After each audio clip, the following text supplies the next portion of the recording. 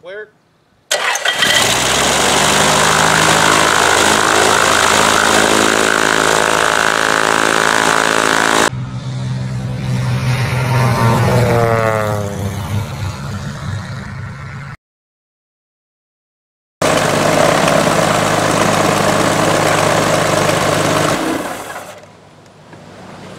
Congratulations. Thank you very much.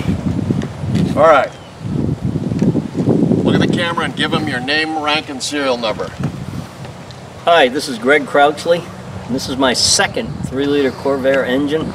Started up very quickly, almost immediately, ran very, very well. It's just the greatest feeling in the world to know that it all put together and it all came off, and thank you very much, Will. I can't thank you enough. Give or take, how long did it take you to put together?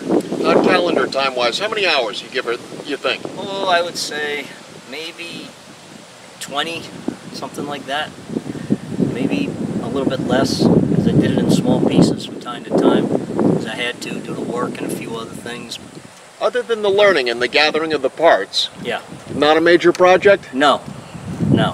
Following your directions, following the book to the letter, step by step, it goes together pretty much quickly, efficiently, and it works.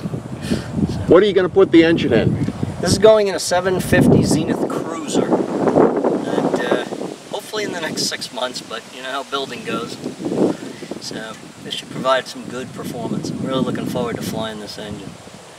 Previously you built home builds that had Rotax engine? No, they had Jabiru engines, all 3 before this. Okay.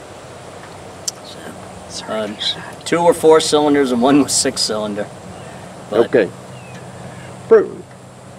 All engines have pros and cons. What's the one that stands out on Corvairs for you as a pro? Well, first of all, it's the smoothness of the engine, first of all. Second of all, the most important thing to me is I know how every single part works. I know why everything is in there.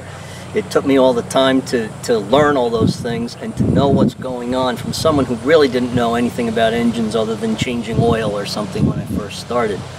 But the most important thing is how how simple it is, but how reliable, how strong, and I could put it together and make it work, which is a little bit surprising.